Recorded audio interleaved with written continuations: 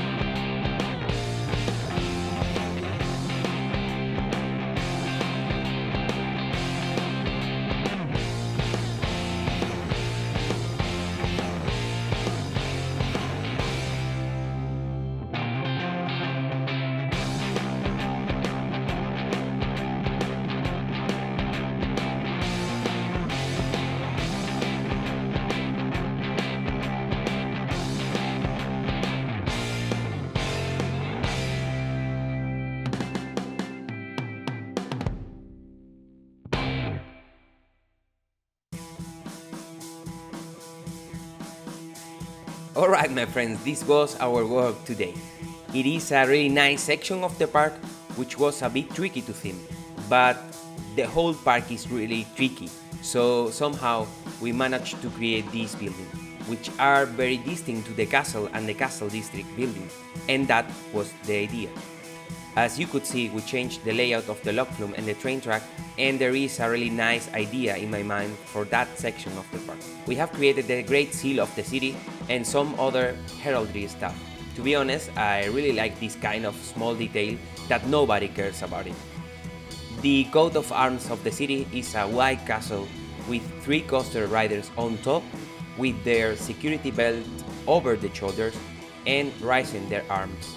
We finished the episode with some lighting, and as I really want this plaza to have a multicolor environment at night, we have used some other colors for these buildings.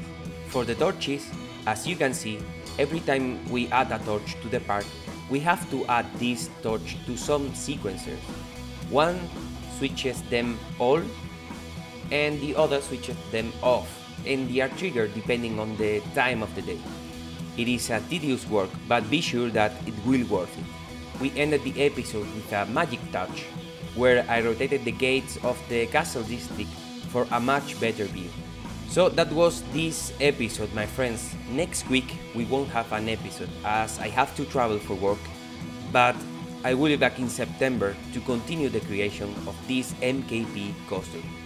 You can follow me on Instagram and Twitter to know when the next episode will be released.